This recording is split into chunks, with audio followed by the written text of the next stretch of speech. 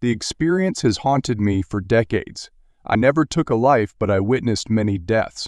Our squad patrolled the treacherous landscapes of Miraz, a harsh and hostile world at the edge of the galaxy. Miraz was no ordinary planet. Its surface was a tumult of jagged rocks and volatile gases. The sky, perpetually shrouded in a reddish haze, cast eerie shadows over the alien terrain. Our platoon leader replaced me at the front with another soldier, a young recruit eager to prove himself. The one who took my place encountered a hidden trap left by the Vex, an alien species known for their ruthless tactics and cunning. The explosion from their proximity mine decimated him.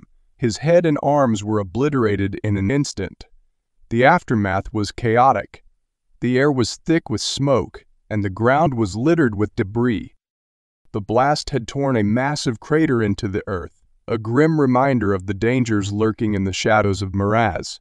We worked alongside mechanical units that projected intense plasma bursts, invaluable in our efforts to clear hazardous zones. These machines, affectionately known as plasma scorches, were critical in our operations. Their streams of plasma cutting through the dense alien vegetation with ruthless efficiency. The first time I saw one unleash its plasma stream, I was awestruck by the sheer force and eerie sound it made. Even standing behind the vehicle, the plasma's roar eclipsed the noise of its engine. We joked about it being a Starship barbecue service, but there was nothing humorous about the weapon's effectiveness. The plasma scorches could obliterate anything in their path, leaving nothing but scorched earth behind. I bore no ill will toward the Vex. I never understood why we were stationed on Miraz, but I knew that hesitation meant death, for me or my comrades. We'd established a base on a high plateau, and every morning we would clear the area of any evidence from the previous day, including buried refuse and concealed positions. On one such morning, as I led the patrol, we avoided known paths to circumvent traps. I wielded a plasma blade to slice through the dense alien vegetation. Exhaustion was setting in, and my platoon leader took over the point position. We began our return to the plateau, but the Vex had anticipated our move.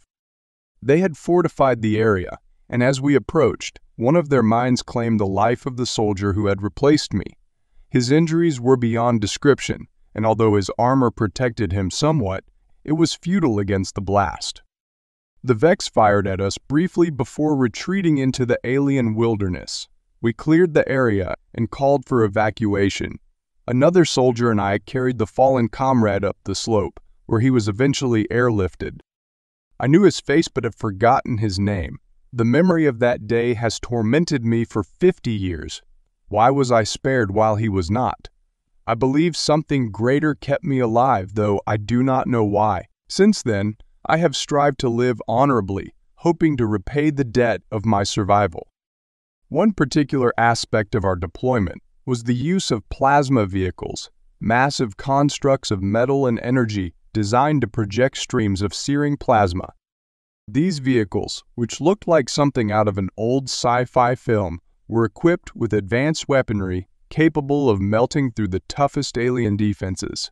The plasma they emitted was an intense, fiery orange capable of incinerating anything it.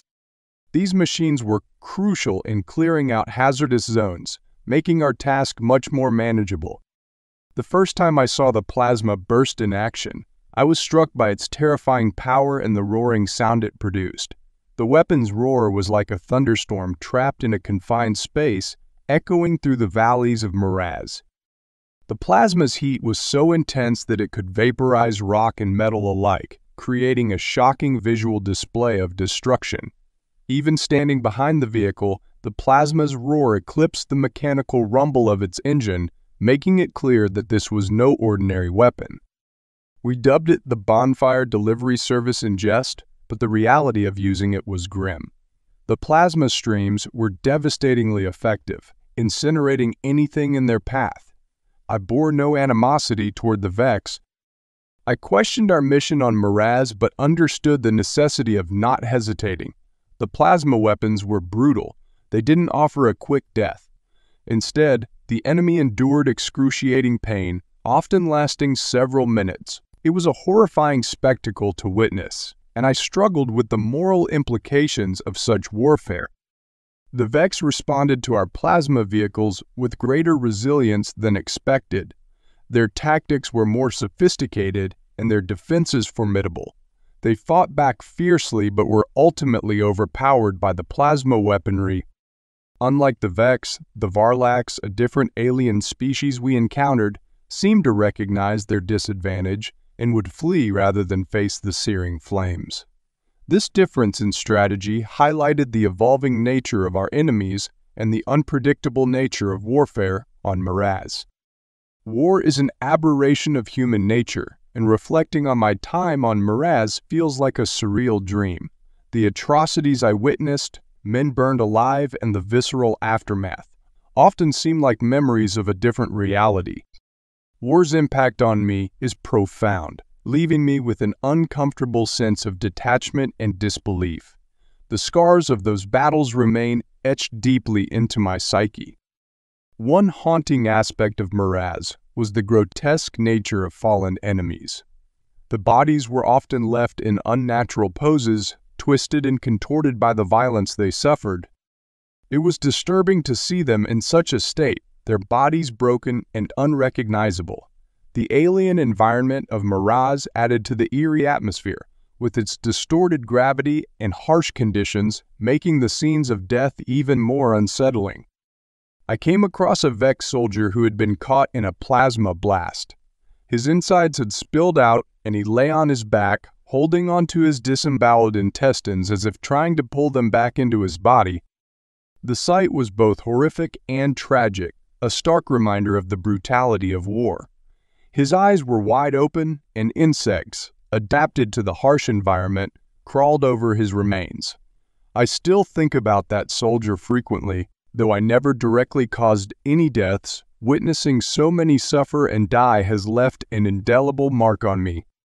Looting was a common practice, and though it seemed to offer some semblance of normalcy amid the chaos, it left me conflicted. The dead were stripped of their belongings, helmets, weapons, and other personal items. I personally avoided scavenging from bodies that had been dead for long periods. The sight of recently deceased was less disturbing, almost as if they were merely asleep. The items we recovered were sometimes traded for supplies or used to remember those who had fallen.